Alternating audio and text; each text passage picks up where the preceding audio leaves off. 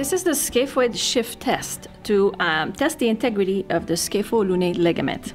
So what we have to do first is we bring the patient in ulnar deviation, which then extends the scaphoid.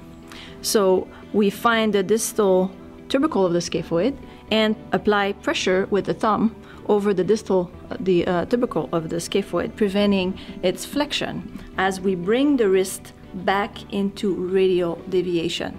So we want to prevent scaphoid flexion, which would normally happen with the radial deviation.